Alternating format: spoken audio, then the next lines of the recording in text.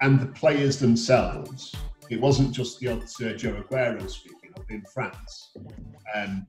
As a body, they said, we're uncomfortable about coming back. Right?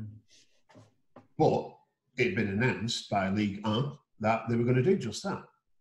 And then the Prime Minister gets up and said, no. But essentially it came down to the government said it's not healthy to play football. Stop. So the football authorities said, okay. I think that's got to happen in this country. Now, what I hear is that, Boris, he sees it as being something that's going to cheer everybody up if football returns. I think we can all agree with that, it would.